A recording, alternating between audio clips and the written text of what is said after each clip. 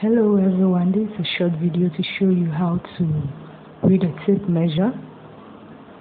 A tape measure has two different sides. We have the inches side that goes all the way to 60 inches. And then we have the centimeter side that goes all the way to 150 centimeters. In our part of the world, we use inches, so I'll be showing you how to read the inches side. Well, if you understand it, you can also use the centimeter side. So an inch is always divided into 8 equal parts, as I'm showing in the video,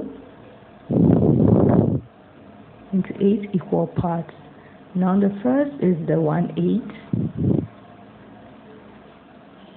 and then we have the 2/8 or quarter inch, and then we have the 3/8, and then we have the 1/2 inch or 4/8, and then we have the 5/8.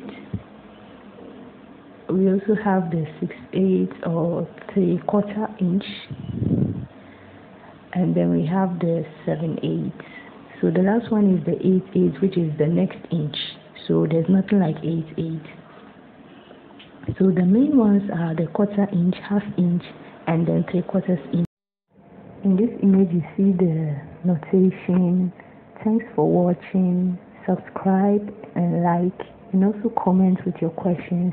In the next video I'll be showing how to take your own body measurements. Thanks and bye bye.